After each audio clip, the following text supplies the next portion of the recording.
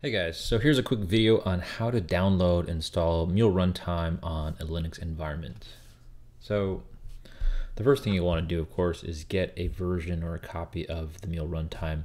The best place I've found to go ahead and grab a copy is from the documentation or a link from the documentation.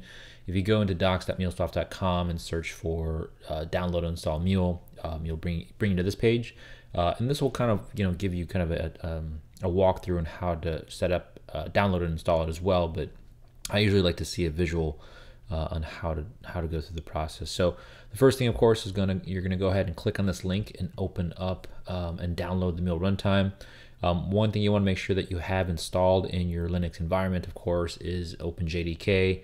You can go ahead and run Java-version to make sure that you have that installed first before you go ahead and run the install. So you can see I have Java already installed.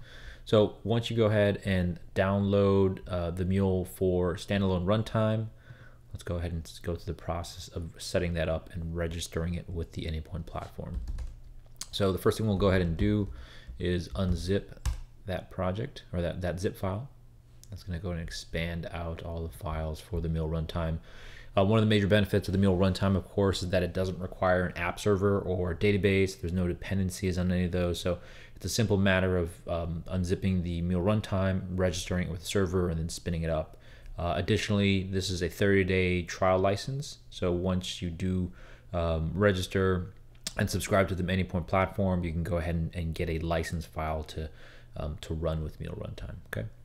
Okay, so it's unzip the project. Let's go ahead and look at the folder here and go into that folder.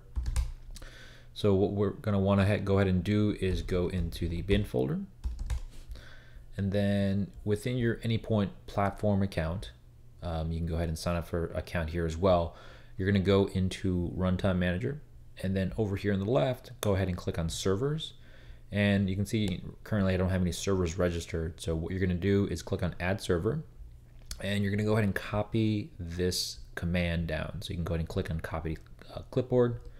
And then we'll come back to the terminal window and we'll paste that in here. And then we're going to change that last command server name to a name we want. So let's go ahead and change this to Mule Linux.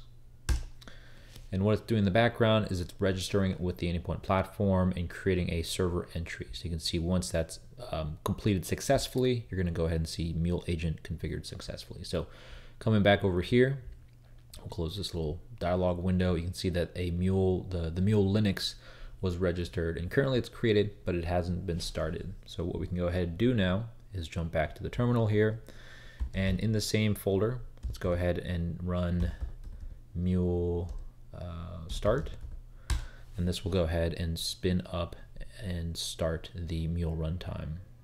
Okay. So you can see it's running now.